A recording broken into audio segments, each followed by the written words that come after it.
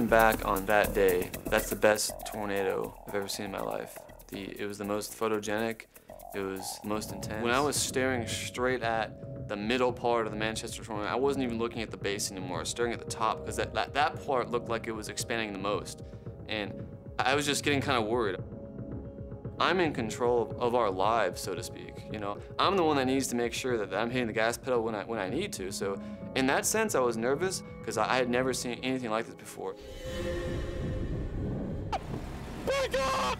I hit the gas and we started going in reverse to avoid being hit by any part of the tornado or any debris for that matter, just to be safe. The tornado is moving, from my perspective, right to left, right across the road, and it's just about to hit the town of Manchester. Oh my God! I hope they're okay. Please be okay.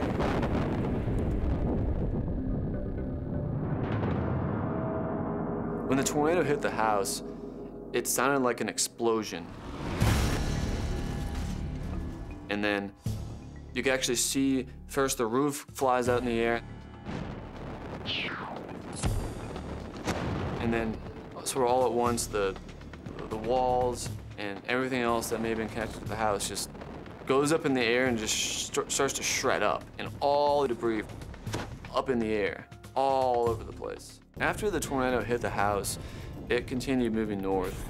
It turned into a tight-rope tornado and hit a couple farms in the town of Manchester, and you could continue to see debris getting lifted up in the air and just floating around in the air because the tornado kept on hitting structures. There were a lot of scattered farmhouses in that area. 4th, 2003, I saw a half-mile wide wedge tornado destroy the town of Manchester, South Dakota.